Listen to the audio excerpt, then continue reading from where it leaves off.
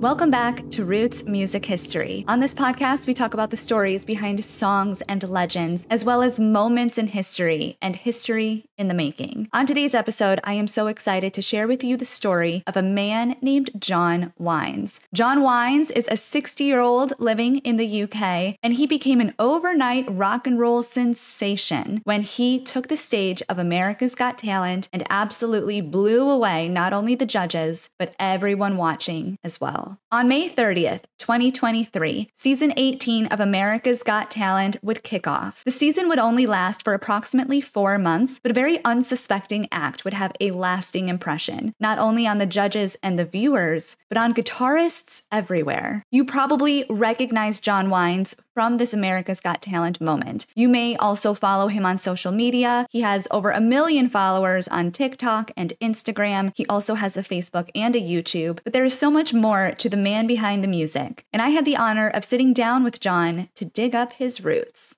John was a Christmas baby and was born in December of 1963 in the United Kingdom in Poole. His parents were not musical at all, but he says that his grandparents were, and he wonders if that musical gene just skipped a generation. At one point as a kid, John got a very cheap steel string acoustic guitar. John loved this guitar and practiced it quite often. In fact, he was so proud of it, he decided to take it to school one day to show his teacher and his peers. Well, I had a guitar as a kid because I always wanted one and pestered my parents. Nowadays, it's hard to buy a bad guitar. In them days, it was hard to buy a good guitar for very little money. And I had this, they give me this acoustic, which, the action on the strings was, you could drive a bus under. So and I remember taking it to school and the teacher there saying, oh, this is unplayable. So I never took it up, and I was a kid anyway, so whatever.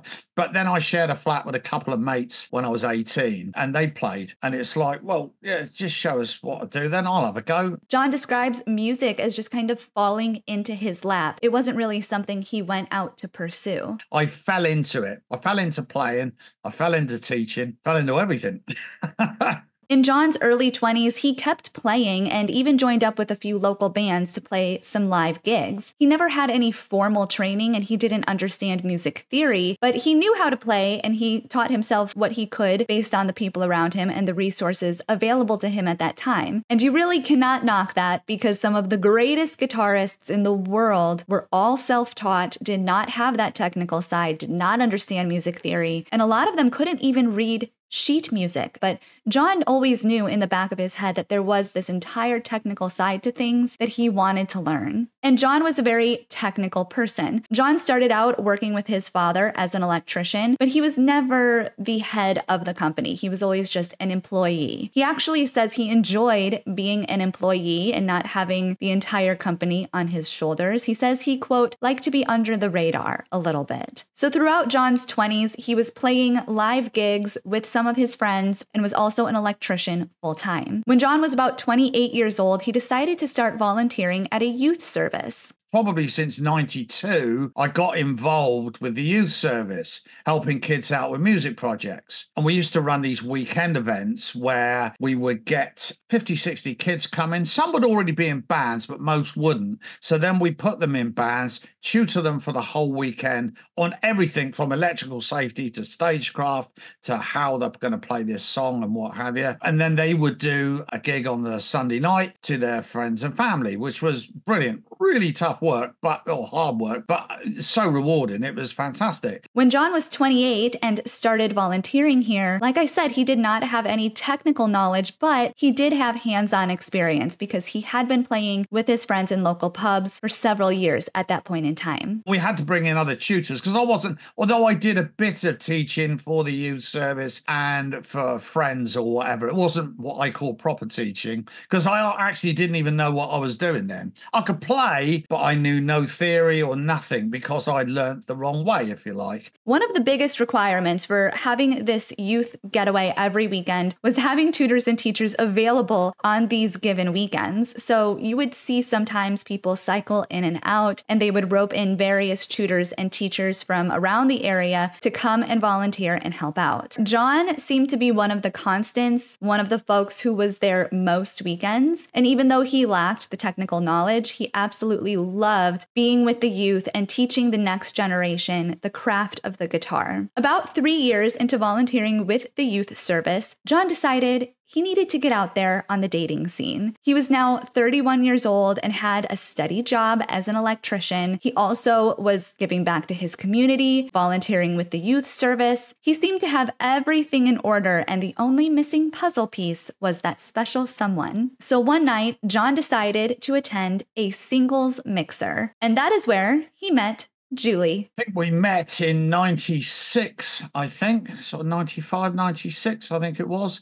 Yeah, which was a singles evening. Julie and John immediately hit it off, and as they say, the rest was history. Yeah, and we've been together, well, yeah, what's that, 28 years now, I suppose we've been together. We've been married since 2004, so yeah, we've been married 20 years in April. Yeah, next month. Mustn't forget that. Right. I haven't yet. So we actually got married in Vegas because we'd been there and we liked it. Neither of us are, like I say, we both like to stay under the radar. We don't like a lot of fuss. So it was just like, do we really want to get married here and then have to have this person because you've got that person?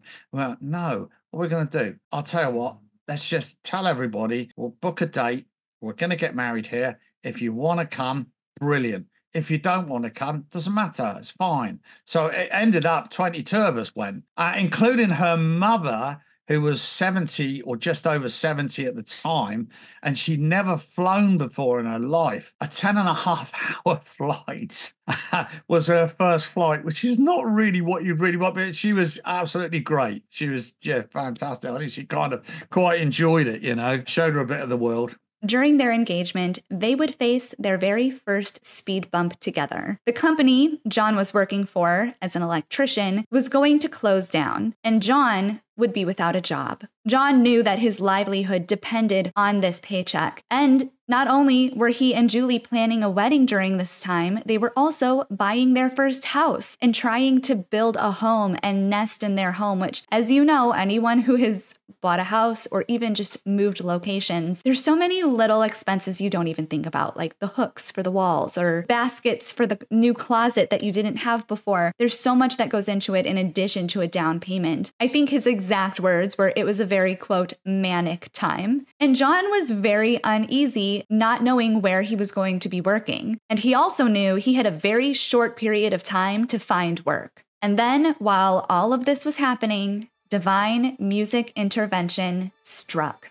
We were on a Sunday and I pulled in this guitar tutor who I kind of knew, because he was playing on the same circuit, obviously, that we were, a guy called Tim Wedlake. I'd been made redundant that week. And just over lunch, he was saying, well, what are you going to do? I said, well, I'll get another job, to be honest with you. I've had a couple of people sort of, inquiring and what have you. So just do that. He said, well, have you ever thought about going into teaching? And I said, no. Like, are you sure? And I said, no, because, I don't know any of the nuts and bolts. I don't know any theory. He said, well, look, I'll help you. But what I've seen you doing over the weekend, I think you should be doing this. Right, okay. So then I'm thinking, well, blimey, I'd love to do it, obviously. That would be like a dream job to me. So then I went home and I spoke to the wife, and we literally just moved house. We were just about to get married. She wasn't my wife at the time. So all these things, and I'm saying, look, Tim says this, blah, blah, blah. And she said, well, you haven't got another job, so why don't you give it a go? If not, if it doesn't work out, then whatever, you go and get another job. And luckily, I got a private practice up together very quickly. One school, which then led to another, and then another. Well, I started for the youth service. So one thing led to another. Within a couple of years, I was working full-time, over full-time. It was just a chance comment, if you like. The planets aligned or whatever, I don't know. So with that, John decided to put all of his eggs into a teaching basket. One thing I notice when watching John and talking with John is he is extremely smart. He's very humble, but he's also very smart, and he's got a lot of business savvy to him. It was almost like he was born to do this, and it was always inside of him, but he never knew it. In a very short period of time, John was fully booked. Tim Wedlake became such a mentor in John's life. Tim taught John music theory. Tim taught John the technical side of things. And not only did Tim teach him these concepts, but he taught them in a way that was very easy for John to understand and very easy for him to pick up. You know, you have teachers who will teach things and overcomplicate things, and you really genuinely wonder, does this person actually want me to learn this material? Because they're making it so much harder than it needs to be. But that was not the case with Tim's mentorship. Tim was genuinely there to lift up John and to help John and to make it as easy and as comprehensive as possible.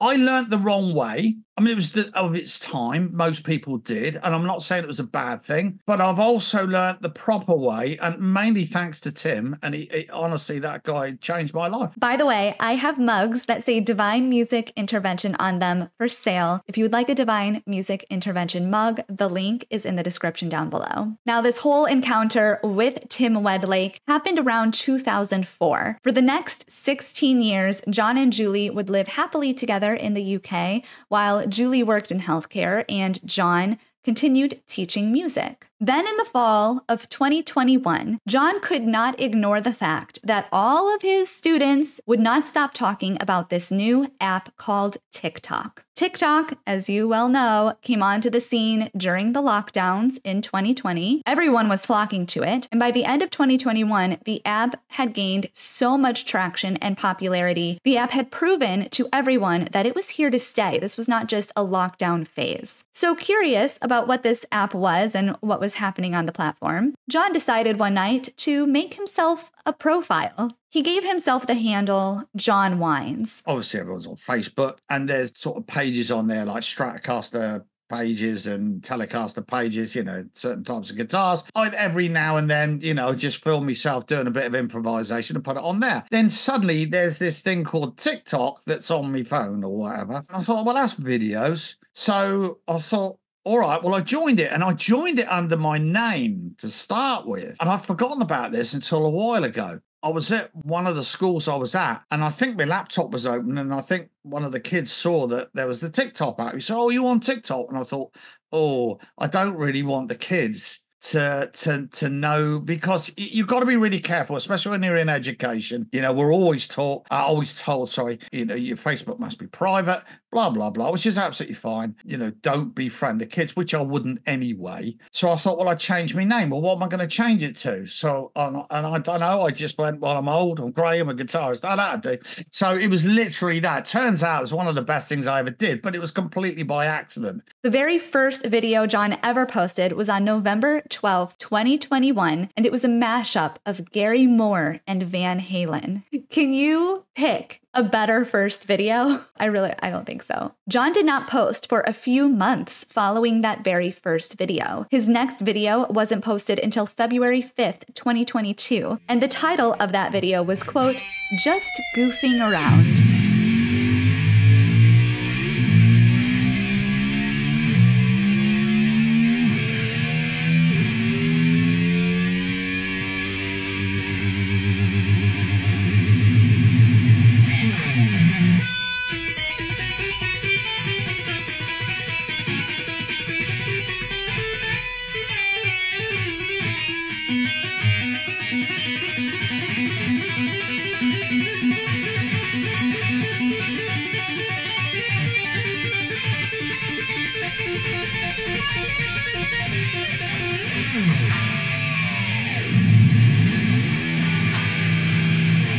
Again, it was a couple months in between videos before John posted another video of him in his studio titled "A Little Light Noodling."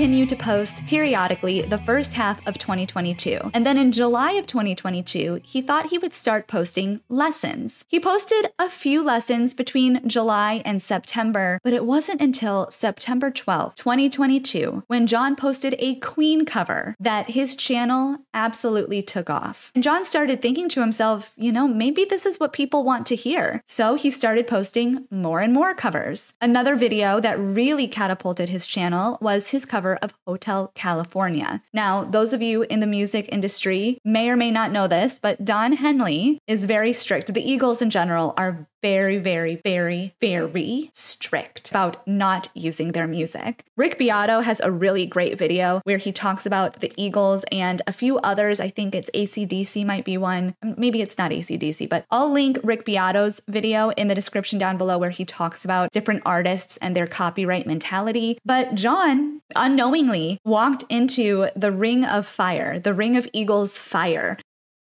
Yes. Our good friend, Mr. Henley. Mr. Henley doesn't like people covering his songs whatsoever. And he has issued me, which is what I've had to delete everything I've ever done from the Eagles because I had copyright strikes. No warnings, just like bang, bang. What's going on? I didn't even know what the problem was. In actual fact, I remember when I first went viral, I actually got hold of the Musicians Union, which I'm a member of. And I said, look, am I doing anything illegal here? Because I'm covering other people's work, blah, blah, blah. And they said, no, there's laws in place that protect you. You're okay. They said the worst you could ever get is someone saying a cease and desist order.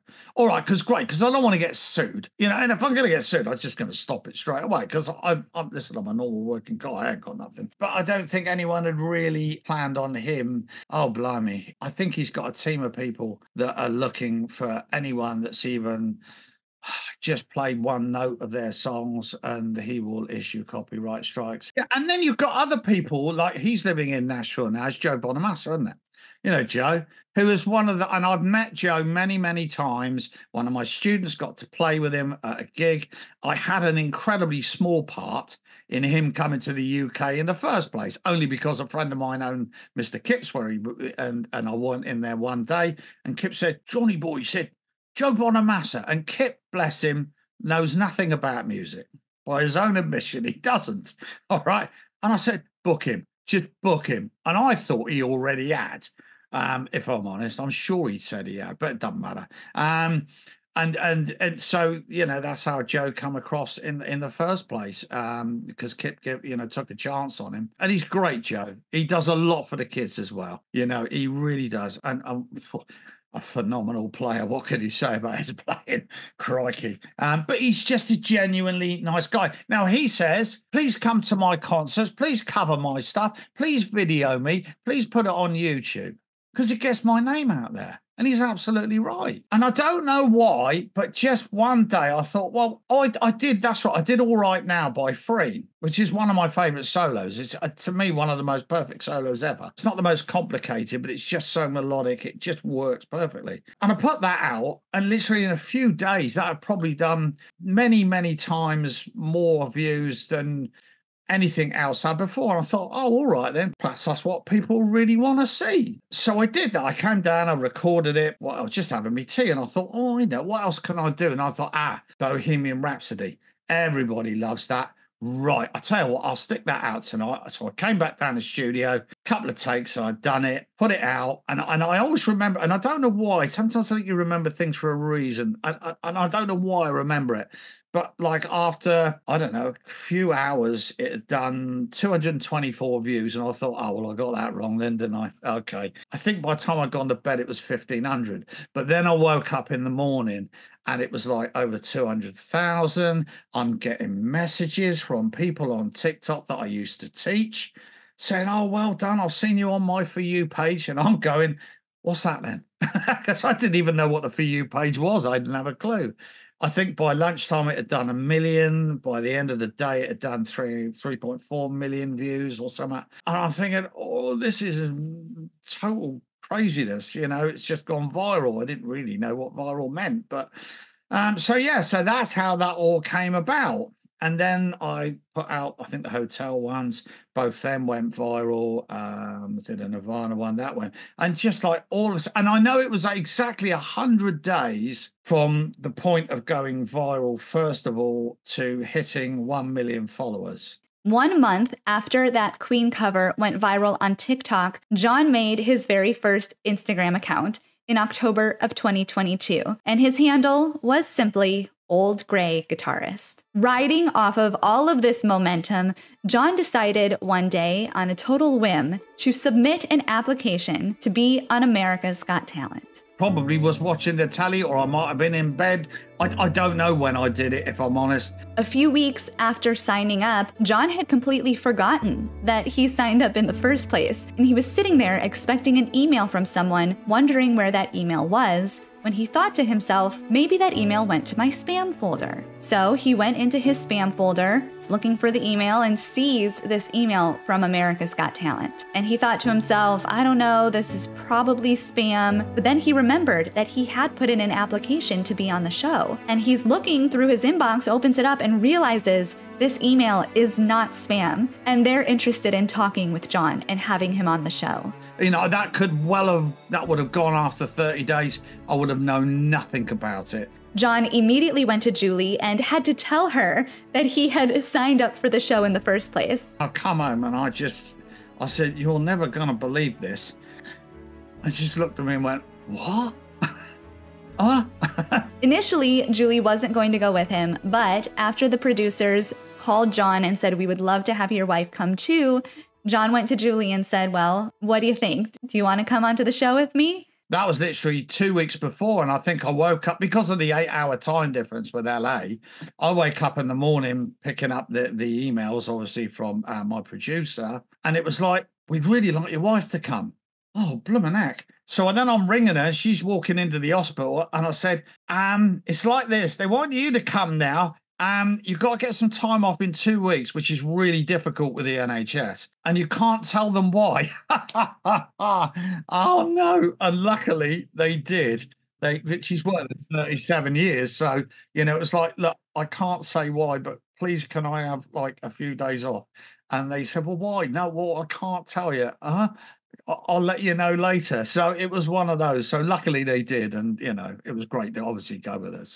So the two of them packed up their bags and headed to sunny LA. Little did John know, but what would happen next would catapult him into the network of some of the world's greatest, most well-known guitarists. His audition began with him asking the judges if they could hear him. The judges at that time were Howie Mandel, Heidi Klum, Sofia Vergara, and Simon Cowell. They all kind of looked at each other and chuckled because this old man is on stage holding a microphone saying, hello, can you hear me? Finally, Heidi looked at him and answered and said, yes, we can hear you. She said, how old are you and where are you from? And John said, I'm 59 years old and I'm from the south coast of the UK. Heidi followed up and said, what do you do for a living? John revealed he used to be an electrician, but that he had been teaching music for the last 20 years. The audition began with one big buzz from a Fender Twin reverb amp, which my father believes was pre-CBS, but we cannot confirm that.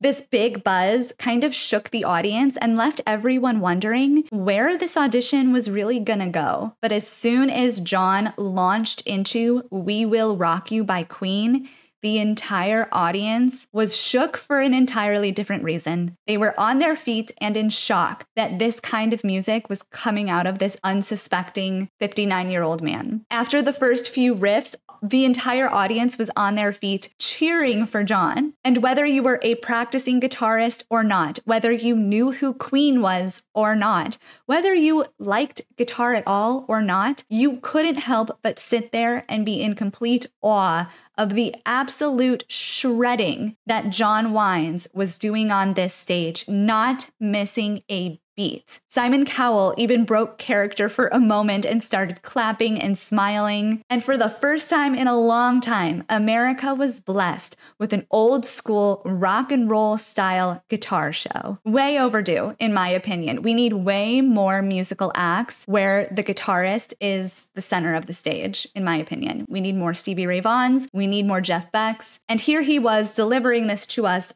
John Wines. After 1 or 2 minutes into the performance, people thought it might be over when John then launched into the sickest guitar solo ever. Howie Mandel actually called John Wines at the end of this, quote, "Old Man Halen," due to his very Halen-esque style playing. Sofia Vergara literally had her jaw on the floor, and when the audition was over, she laughed and said to him, "You didn't even know if you could be a music teacher. Did you ever think that you could be a rock and roll star?" And tears just came to John's eyes. It was a very overwhelming moment. I feel like the producers try to make moments like this happen quite often, and they try to force a story or force a moment. But this was a very real, raw moment of a man who is just really good at guitar coming on stage and realizing he is a straight up rock star. Even Simon Cowell was dumbfounded at the end, and all he could say was, quote, "Well, I did not expect that." The only bad part about John's audition on this show was that it was only a few minutes long. John continued to play on the show, and then once his time was over, he immediately took to social media to let his fans know what laid ahead.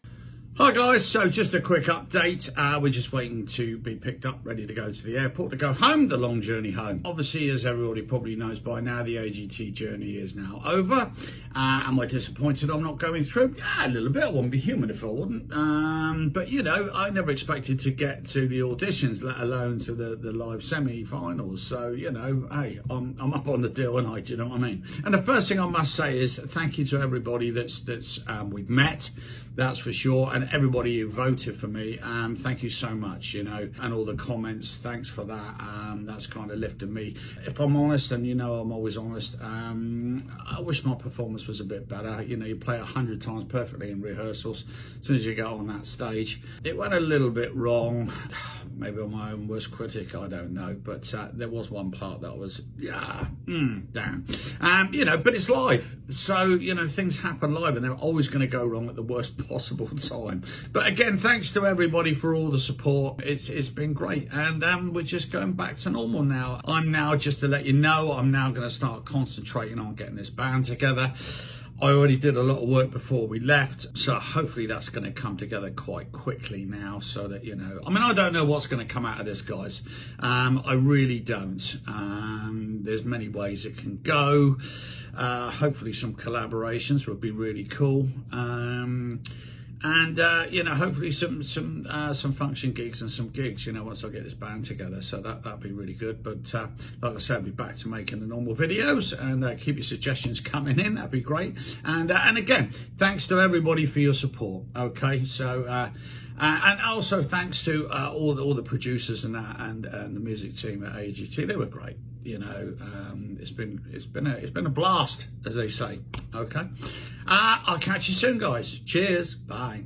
At this point, he had over 1 million followers on social media all over the world, and they were all rooting for John, whether it was rooting for him on stage at America's Got Talent or rooting for him back home in the UK to keep on showing up for them in whatever way he could, whether that be online, on YouTube, on TikTok. People just did not want John to go away. After returning home to the UK, there was definitely, I think, probably an adjustment period, trying to go back home, back to the normalcy of what he had been doing. But John's life was far from normal after this. He was now a full-on celebrity. Hi guys, so I hope everybody has a great night tonight. We're in Madeira at the moment. I've actually just been recognised by some locals, which I didn't expect, and I doubt if they expected to see me here. When we started our Zoom call interview, John actually told me he was waiting on a new camera to arrive because he is about to launch a full-on course. The course is going to start with the basics. If you have never picked up a guitar before, you would start with the beginner episodes of the course, but it is going to bring you all the way through up to John's intermediate status. So whether you're a beginner or if you are a very seasoned professional guitarist, there is still something that you can get from this course. I'm collating gear at the moment because I'm just about to start a proper course. It will be a paid-for course. The first one's going to be complete beginners. So I'm going to have sort of maybe 30, 40 videos online. that, if you already know how to hold a guitar, you don't need to look at that one. We can split things down, and it's all being shot in 4K. I'm not sure where we're going to host it at the moment, but it will be, like I say, this is actually like a one-off payment. It won't be that expensive. It's going to be certainly less, I think, than 3 hours tuition with me one-on-one, and you'll get hours and hours and hours of it. And I'm trying to see of a way that I can make it interactive if I can. So more to come on that. As soon as I have information about it, I will post it. Also, if you don't follow my Instagram, follow me over on Roots Music History. I post all sorts of updates and little, tidbits over there too. But everyone is very excited about this course because to learn from John Wines is to learn from one of the best. If you haven't watched his videos, definitely set aside like 3 or 4 hours to binge watch, because once I start watching him, whether it be on TikTok or Instagram, I cannot stop. I literally need an intervention. My dog starts pawing at me. She thinks I'm not okay. I'm in this like John hypnosis. If you watch his videos and compare it to Van Halen or Randy Rhoads or Gary Moore, he's right there. He is right there, not missing a beat. It is so much fun to watch. One of the comments on his videos literally said, quote, "Van Halen is my number one. You are my number two." And while John absolutely loves to play and loves to post music, his passion really lies in teaching, and in teaching the next generation or even the current generation. You are never too old to pick up a guitar, but his passion lies in teaching people the craft of the guitar, making sure that this craft does not go away. One of the biggest things that John wants to stress to any young person learning the guitar is to build a relationship with your local music store. Please, it's not buying a washing machine when you want a guitar. And I always tell the kids, please don't go to the online people that don't know anything about music, and we're not going to mention any names. Okay, and go to a music store, because you can try it out. The neck profiles change so much. Even if you can't play, you just need to hold it to see if it feels comfortable. Just do it.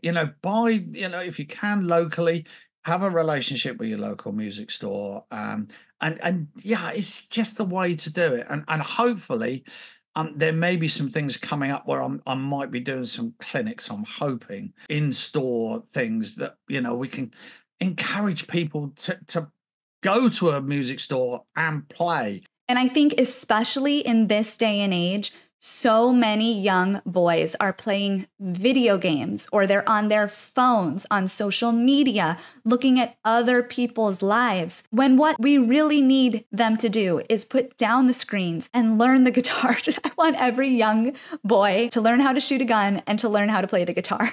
For the youth, learning from John is so much more than just a music teacher. He is their mentor, and he is giving them lessons that they will carry through their entire lives. But one thing that John has done with social media is really turned it around into being something productive. If you're going to be on social media, you might as well be learning something.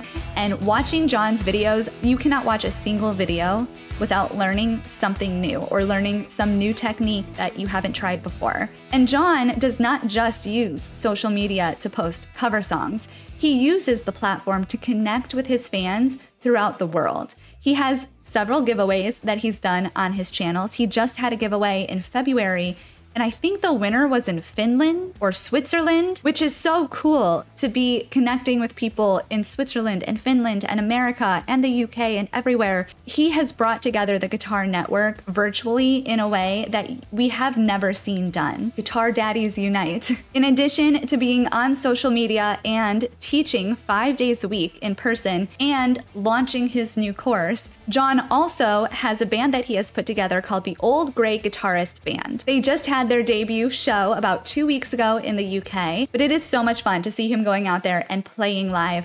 The Old Grey Guitarist Band also has an Instagram page that I will be linking in the description down below. Go ahead and give them a follow. The keyboardist who plays with them quite often is actually a former student of John's, which is really fun. I think that what is so special about John is not only his incredible talent, but the fact that he is just so full of life. He gives inspiration to everyone. A young student who is just picking up the guitar for the first time will look at John and say, I want to be like him when I'm older. older. Even more so, he is such an inspiration for adults. It is so common where someone might play the guitar in their early 20s or 30s or teens, and then they might go away from it. You know, you have to pay the bills, you have to get a job, you have to have a career, you have to bring in money somehow. And a lot of people do move away from that and then pivot into a full-time career. And then when they retire or get laid off or, you know, something happens, especially if it's due to their age, a lot of people sit there thinking, you know, what do I do now?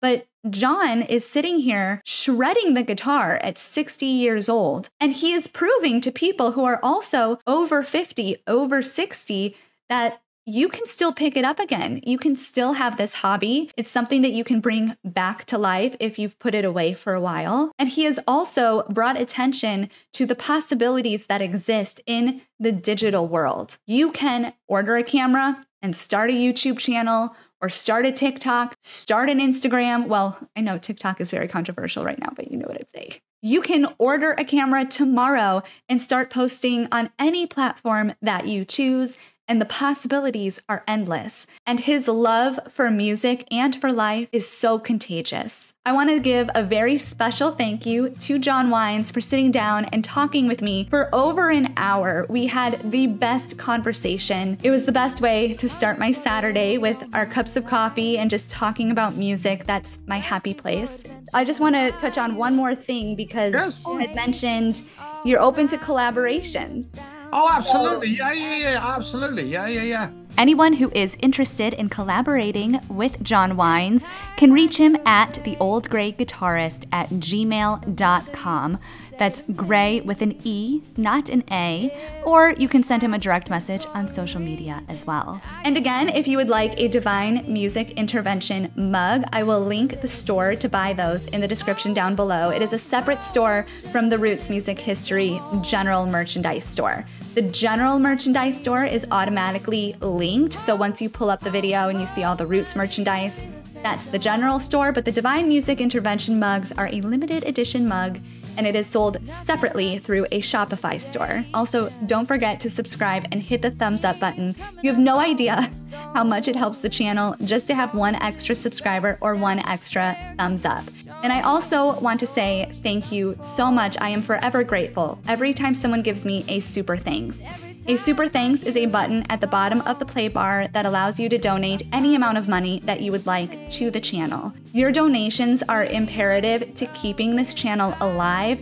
It helps me pay for all of the subscriptions that I need in order to get my old newspapers, in order to get information. Also, whenever I interview someone like John Wines, I pay a premium to have the recording and the transcript, and all of my subscriptions add up to quite a bit actually, and your donations are imperative to keep this channel going. So if you have ever given me a super thanks, or if you would like to give a super thanks on this specific video, I would be forever grateful. Thank you so much for your support.